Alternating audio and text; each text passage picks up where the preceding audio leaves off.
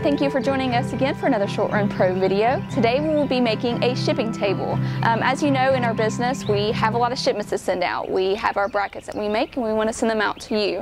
So we had a need for a new shipping table and we thought, why not use the pallets that we already have? So we wanted to do a little bit of upcycling and use our resources that we have in the shop.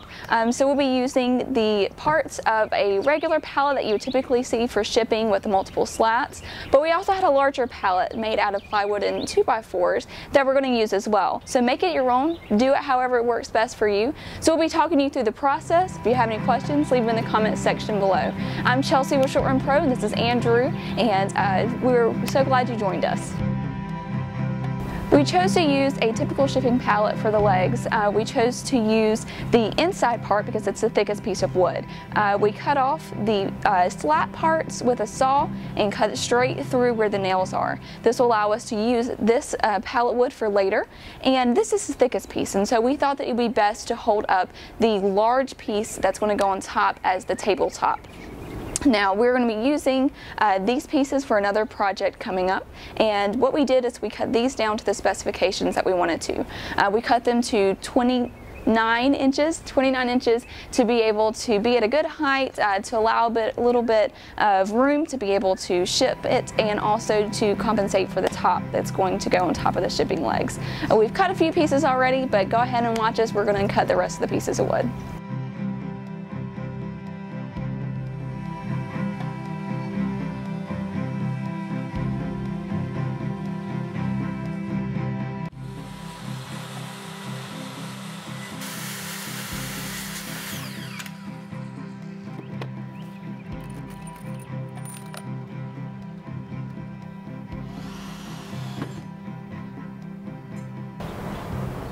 Perfect. So we started construction on the legs that are going to go on the bottom of the long pallet table. As you can see here, we have finished one of the legs already. We've used 3 brackets. They're angle brackets, and one side is longer than the other. So that allows for us to put it at a catty corner kind of thing, and allow us to put multiple screws in there to make sure that it's going to hold up the large table.